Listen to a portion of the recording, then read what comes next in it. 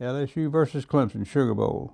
It was nearly 60 years ago, but to Harold Olson, it's like yesterday. You could almost see yourself there.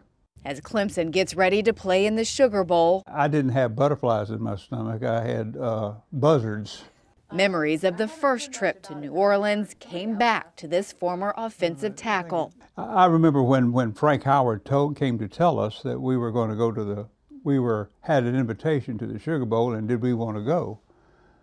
And he said, you know, those are really bad boys. They're really mean.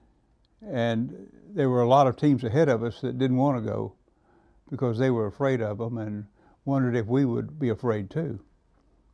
And of course we said, no, we're not afraid. Olson's parents couldn't make it to the game, sent this telegram instead.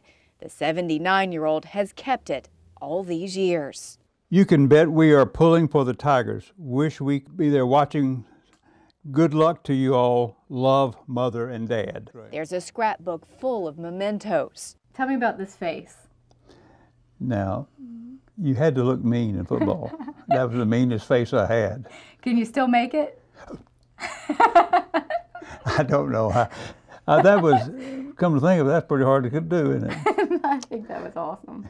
His blue jersey worn in the game still looking new. Clemson was asked to wear dark colors to stand out on a black and white TV.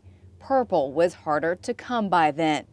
While it was a season to remember, And myself, the right tackle, with Coach Howard on our shoulders. the game didn't go Clemson's way. The Tigers fell to LSU 7-0. We had a lot of success. It just didn't get across the goal line. Now a new team, Sugar Bowl bound, new memories in the making. Mandy Gaither, WYFF News 4 in Clemson. It was a great